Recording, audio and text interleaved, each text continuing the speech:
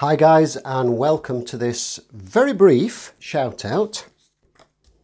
And down here on the bench, I've just recently been on holiday with my son for his summer holidays, or part of his summer holidays, and returned home to a few bits and pieces shoved through the letterbox as you do. And among everything laid on the floor was this large, ominous looking brown envelope, which at first I thought, ooh, don't like the sound of that.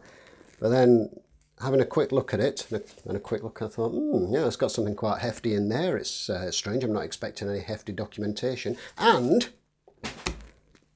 casually getting rid of that, inside, to my great pleasure, from my great mate Colin at Festa67's workshop, is a Moto GP program from Mugello in Italy that he was fortunate enough to attend, the lucky bugger,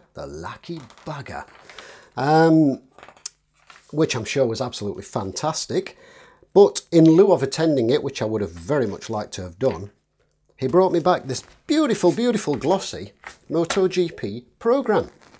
As you can see, this is not just your regular run-of-the-mill sort of sporting event little pants pamphlet like you might get at a football match or something. This is a proper glossy magazine with, you know, the adverts like you'd expect, but it gives you a full rundown of the course, and you get a full rundown of the program, the timetable over the weekend, the whole layout of the course, every bend and twist and turn, all of the riders on the circuit,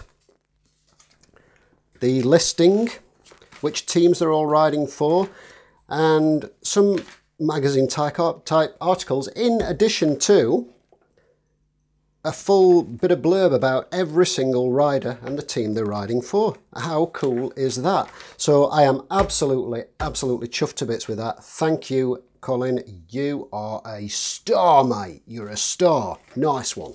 Thanks, mate. So, top man. Lovely bloke. So I'm going to give him a bit of a plug while we're on here. So that's Colin at Festa67's workshop. Have a look in the comments, the description below. There'll be a link to his channel. And Colin is the king of kit bashing. And currently, among all his other things, he's turning a Star Wars Imperial vehicle into a large earth-moving piece of equipment. Go and have a look. Thanks for watching. So all I need to do now is to learn Italian so that I can read it. No, I'm just messing with you. It's all in English as well as Italian.